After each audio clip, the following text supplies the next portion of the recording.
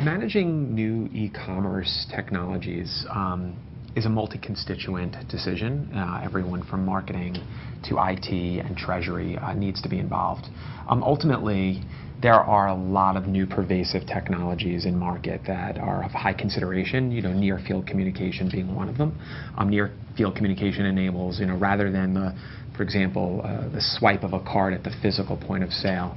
What near-field communication enables, or NFC, is tapping a credit card instrument, or in the case of Google Wallet, tapping a physical phone that has an NFC chip enables that consumer to not only tap and pay and exchange credit information, but also with Google Wallet enables the consumer to tap, pay, and save and exchange things like coupons and offers and loyalty programs. So the considerations are numerous, but mostly what we're seeing is a trend in the direction toward NFC. And certainly it's a big bet that we're making. We think the industry is following suit. So how is mobile really merging with e-commerce?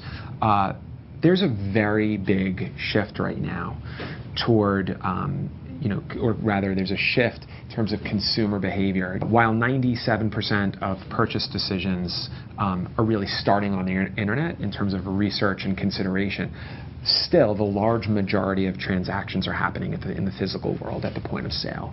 It's less than 6% of total transactions are happening on the internet.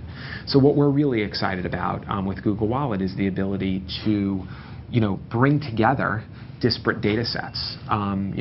Things such as a merchant's point of sale or transaction data. Obviously assuming that a consumer would be willing to share that, layer that on top of CRM data. So a merchant who has made an investment in loyalty, for example, being able to bridge those data sets with actual online media is the attribution model and solving a problem that marketers have been really agonizing over for years.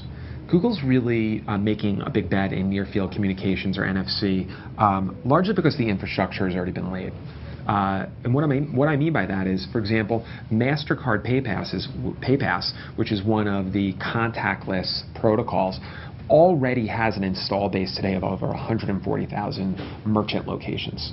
So it's that coupled with the security layer that NFC and the secure element in the smartphone provides to consumers and the credit card industry alike.